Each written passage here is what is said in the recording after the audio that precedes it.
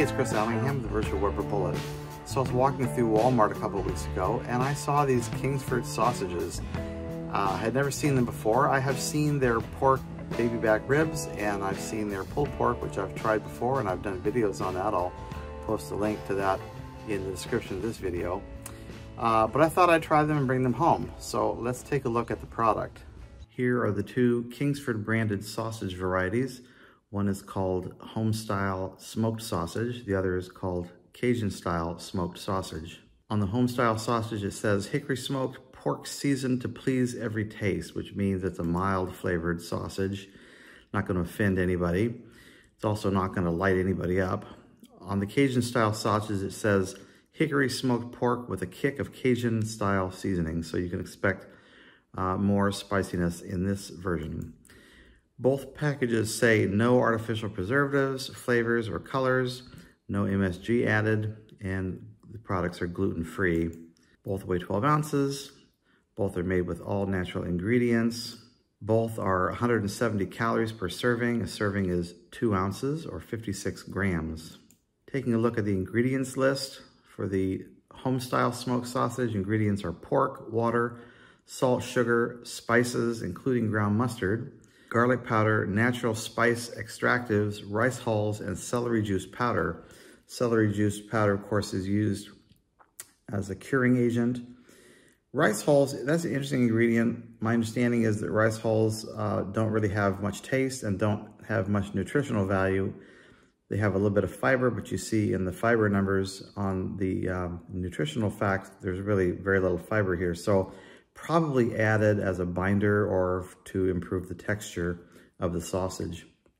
Taking a look at the ingredients for the Cajun version, same first 4 ingredients: pork, water, salt, sugar, then spices, actual onions, garlic, rice hulls, and celery juice powder. Both products are produced for Kingsford by a company called Polk's Meat Products out of Magee, Mississippi.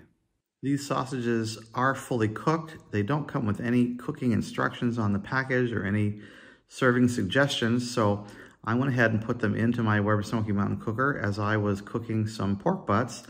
I just put them on the top cooking grate as you see here.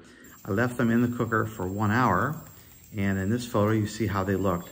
You notice that the Cajun casings are much darker than the Homestyle casings.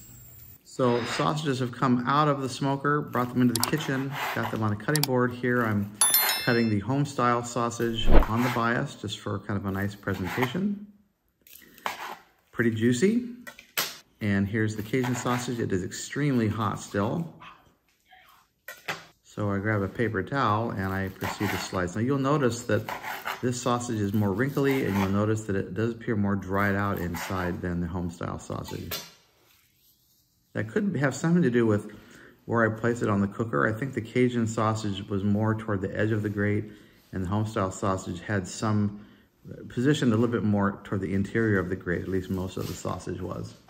And here's a closer view of the Homestyle sausage, again looking nice and moist and juicy. And here's the Cajun sausage. You see it is a little more dry and coarse looking. So let's taste the sausages. This one is the Homestyle sausage. Casing is a little bit tough. The flavor is very mild, not offensive. It's okay. And now let's try the Cajun sausage.